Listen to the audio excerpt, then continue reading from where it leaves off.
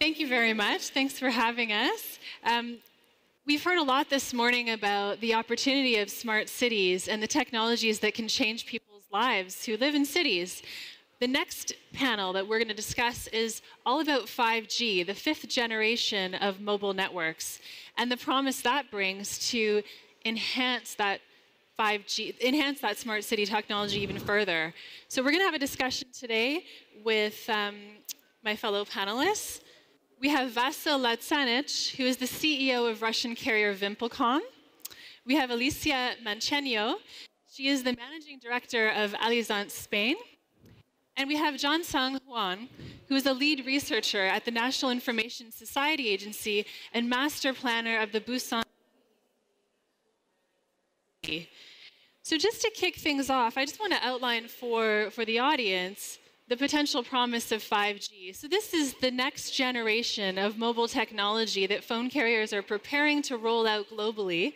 It promises to bring download speeds that are potentially 1,000 times faster than 4G. Now keep in mind, smart cities have already been developing, as you've heard, and a lot of these technologies are operating on 4G or NB-IoT networks. So what's the potential for 5G? I'm going to put this to our panelists. Alicia, in your former role as at Vodafone, you worked a lot in Spain with the development of smart cities there. And so this has been going on for years, and you've been working with communities using NB-IoT networks and 4G networks. Can you outline for us what are the applications that cities have already been able to develop with 4G and NB-IoT? And then looking forward at 5G, where is that distinction? What can 5G promise that 4G and NB-IoT cannot? In fact, end-to-end communications that they are used for smart cities have been around even before 4G or NB-IoT. NB-IoT was launched something like 3 or 4 years ago, and a little bit earlier, 4G was launched. But before that, you could use 2G, 3G, or any other low-range communications like Sigfox or LoRa, for example. So most of the early applications of smart cities that were based on sensoring, like smart parking, smart waste, or traffic sensors, these kind of things, they could transmit very little data, and they couldn't need even for 4G. So this is what has happened in Madrid at the beginning, and also in many other cities in Spain. For example, in Santander, that was one of the first cities that got European funds to have a big project. They deployed 12,000 sensors in a moment where even 4G wasn't available. So most of them were using Sigfox or even cables. You don't need to have any other communications. If I could just interrupt you for a moment. Alicia is talking about the northern city of Santander deploying sensors across the city. Now, where would these sensors be placed? On what kinds of infrastructure would these sensors be placed? And what kind of information would that provide and applications? The most part of them were in the waste containers, so that the private company that was in charge of collecting the waste, they would know where the containers were full, and they could collect them and improve the collection of waste. And then there are lighting sensors to know when to switch on and off the street lights, for example, street sensors for the roads to know how many vehicles moved around the city, parking sensors for knowing if there are free parking spaces in the city. This kind of now you see them as very basic applications. At that time, that was like 10 years ago, it seemed very advanced. But now it's fairly easy and not so much value added. So a lot of sensors to help with waste collection, with street lighting, with that kind of thing. Yeah. Now, where can 5G play a role to change the city? Where does 5G make the difference? I would say some of the city services were improved. So the first thing that the city hall managed was to save money. So the citizens' life would change if this extra money was used in a better way. Because the first idea was to optimize the city operations. Then the second thing for traffic or parking, the citizens could improve their lives if they would spend less time in their cars or in their roads. For me, what this was, the downside of this concept was that each of the services, like waste management, lighting management, and so on, was conceived as a silo application. So the information didn't cross from one place to another, so it wouldn't be used to have a bigger view, a broader view of the city. Okay, very interesting. Jong-Sung, when you think about the city of Busan, which is the second largest city in South Korea, this is supposed to be a model smart city, you know, dealing with all sorts of issues like reducing pollution in the water, helping to promote the youth to stay in the city and not move to Seoul, so trying to create an urban environment that's attractive, an attractive place for people to live. As you're planning this, I understand that it's not due to launch until 2021, so you may have the opportunity to take advantage of some of that 5G technology. Can you walk us through what are the opportunities that you see for Busan? Where are the parts of the city where you're looking to use technology to change people's lives? Yeah, we think 5G will be quite different from previous technology. So 5G, so previous mobile technology is for human users, but 5G so actually 5G can be used by machines. So at the moment, so I think we don't have a big problem if we use 4G or so previous technology for human service for human.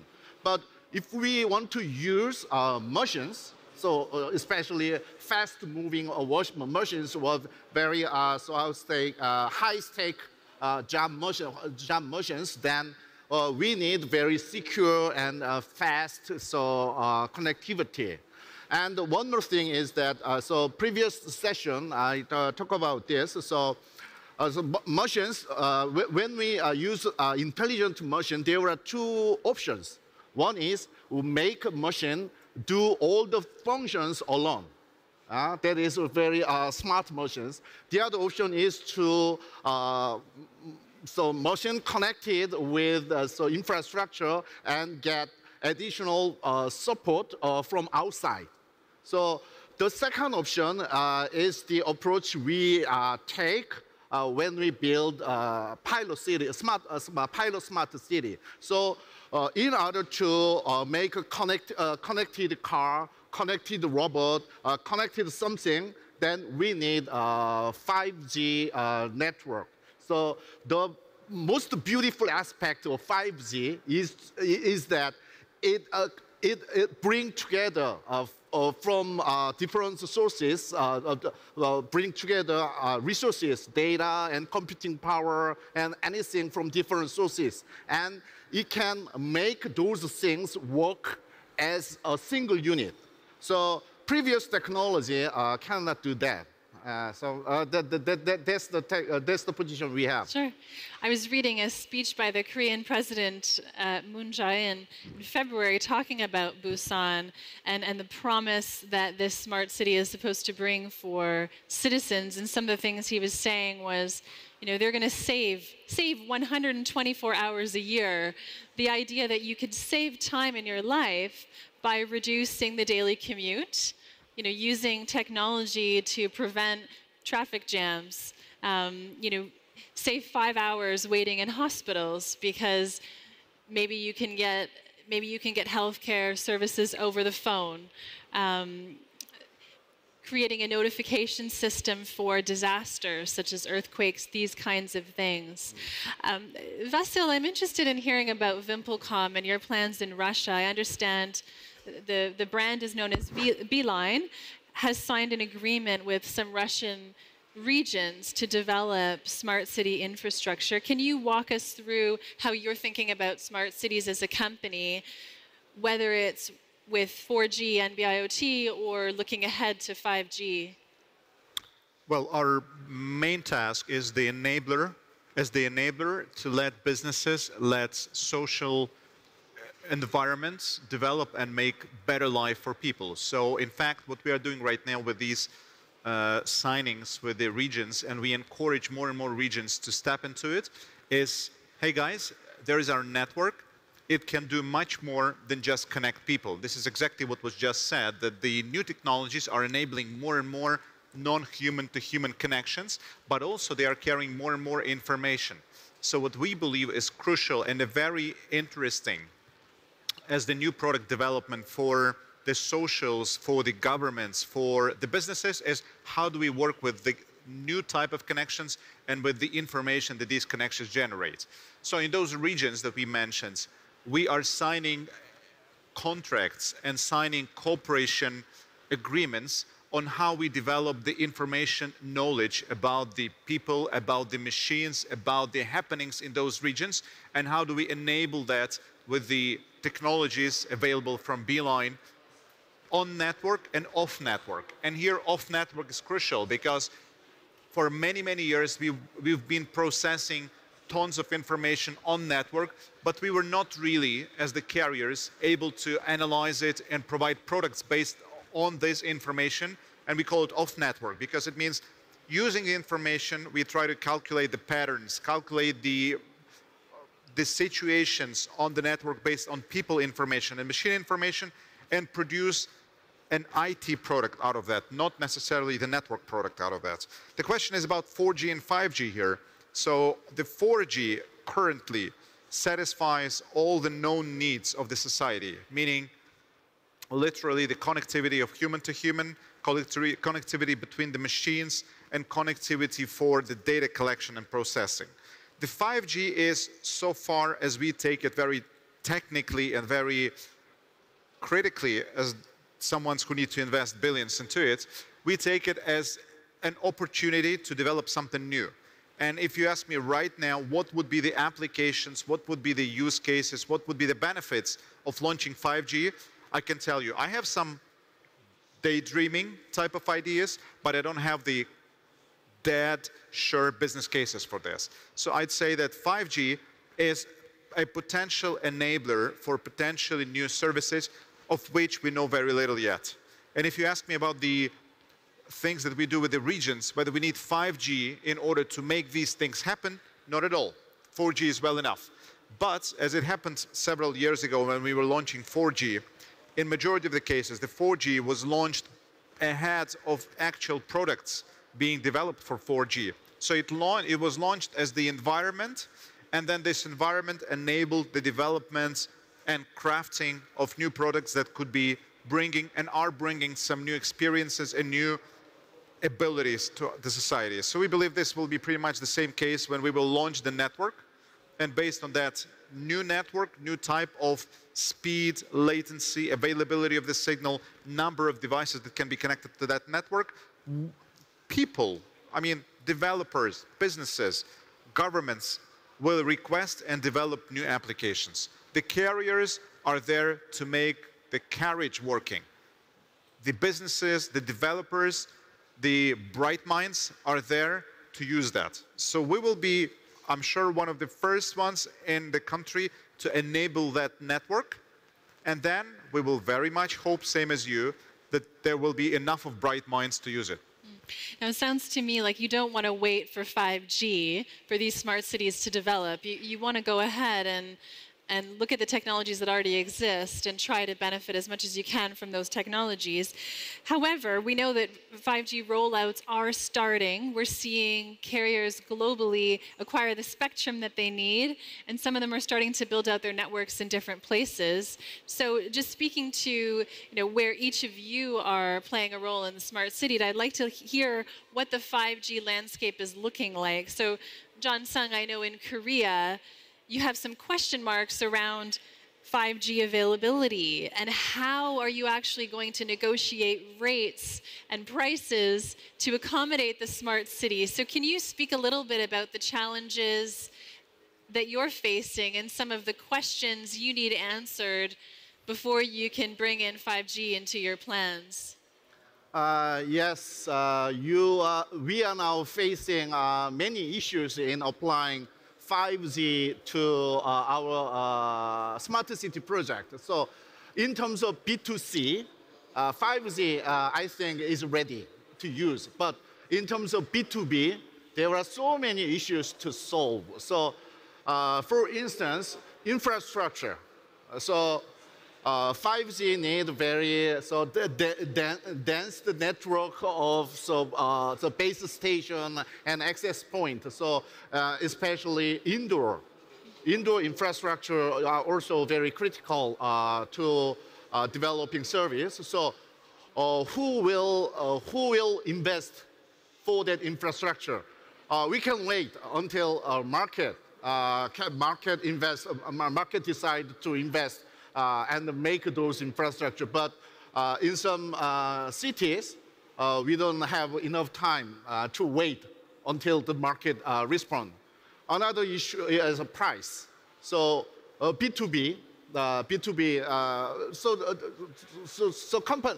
telecom companies just want to very small discount, but what you want is not just a discount. So we want a quite new business model. So a local 5G, we are seriously thinking about building a local 5G or private 5G. But local 5G and private 5G, so a little different, but we can use so interchangeably.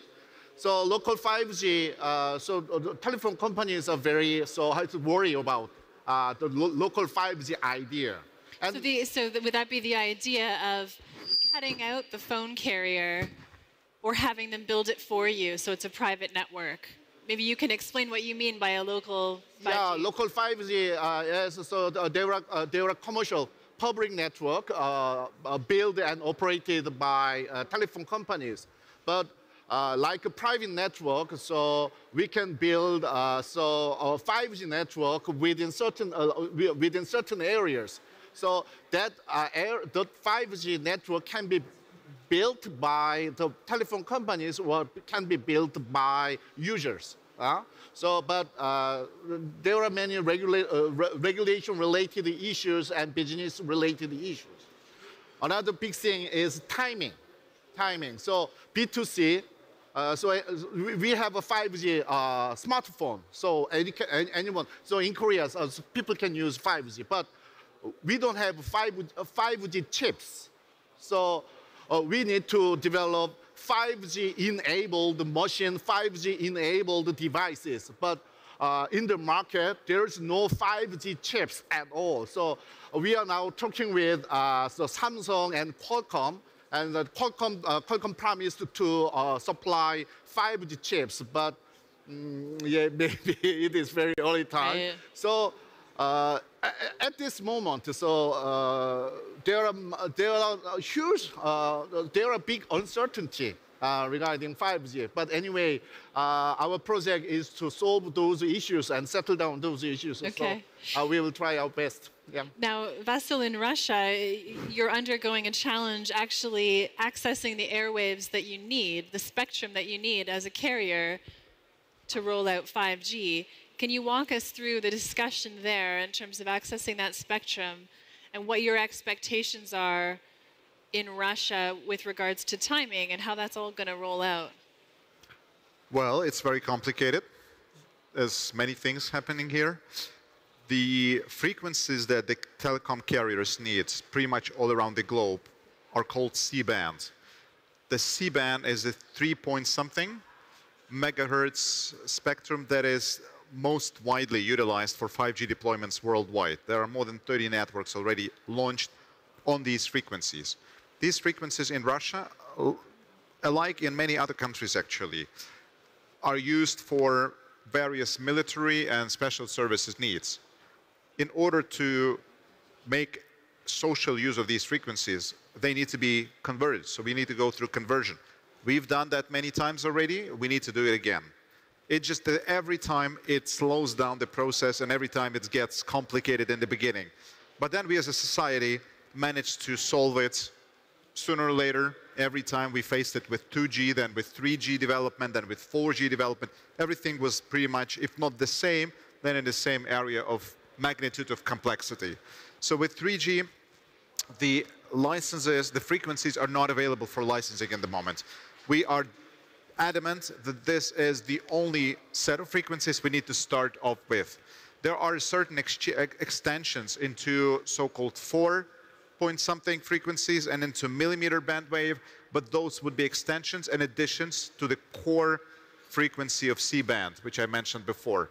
We very much hope that the whole social development and political support will enable these frequencies to be available to the businesses to start off building the networks somewhere next year.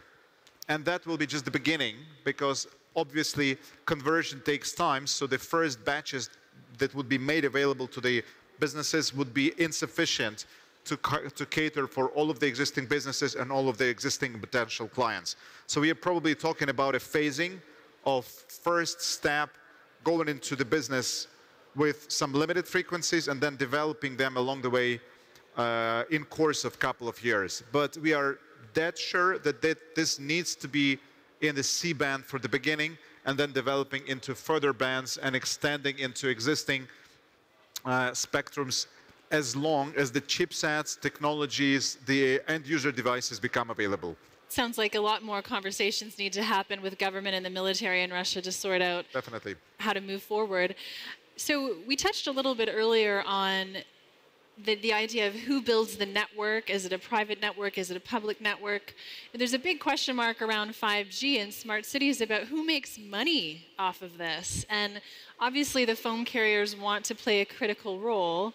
But I'm curious whether the panelists think they can play a bigger role than connectivity, just simple connectivity. So Alicia, when you were working at Vodafone in Spain, you were working with communities on coming up with a plan that they could model their 5G, or sorry, model their smart city after. Can you speak a little bit about what role you see the telecom carrier playing and how do they actually monetize the opportunity?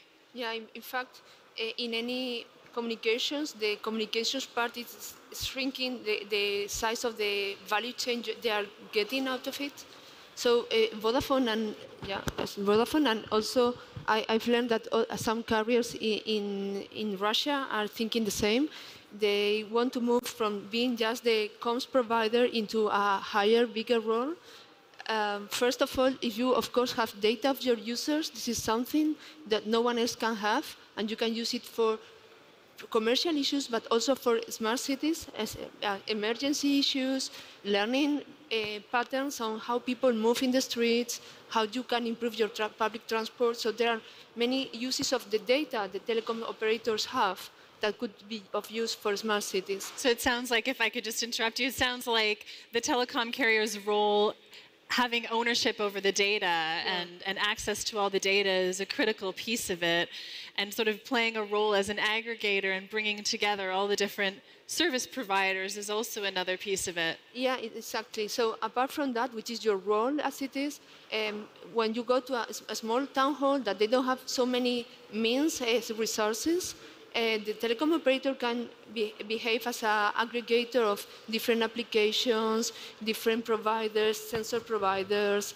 or data providers as well, and to deliver a full service, not a project, but a service to the city, using several sources of services at the same time. Almost acting like a consultant or a project manager for the city? Even further, because a consultant gives their work and leave, a project manager does a project and leaves. A comms operator could be an operator not only of comms, but the smart city, so we could call it the smart city operator for the long term.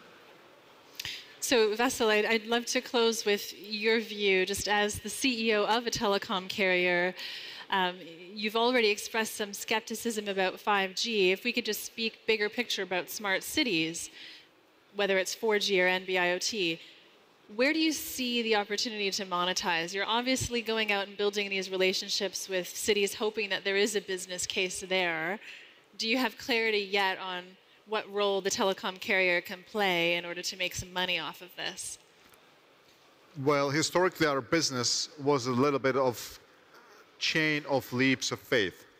It means that we didn't have a good chance to calculate what would be the payback for 4G when we launched it. We didn't have that chance even for 3G. There were some ideas, but not a real good, solid business case. And we don't have that for 5G. And that has never prevented us from building the networks. So it is not skepticism, it is very informed realism that I'm talking about. I'm seeing that we don't know what for yet, but I'm sure that we will be building, we will be investing, we will make that available, and we will again see the new businesses developing, be it in a person-to-person type of relationships, or person-to-city or city-to-city type of relationships. And we are sure that this will be yet unknown and very needed in the course of the next couple of years on the 5G environments. Just to reflect back on the 4G, when we launched the 4G, there were no products, but there were ideas. Many of those ideas did not happen to be products. But the new products that we never thought about have emerged through the 4G development. It will be just the same with the 5G. We are now talking about smart cities, autonomous vehicles, medicine, garbage business. We don't know whether these will be exactly what will need 5G. But we are sure that there will be need for 5G, and we are there to build this technology to give these opportunities to the businesses and people. It sounds like, despite all the question marks and uncertainty, there is a whole lot of optimism about what opportunities 5G can bring, particularly with smart cities. Can we get a round of applause for our panelists? Thank you very much for joining us. Thank you.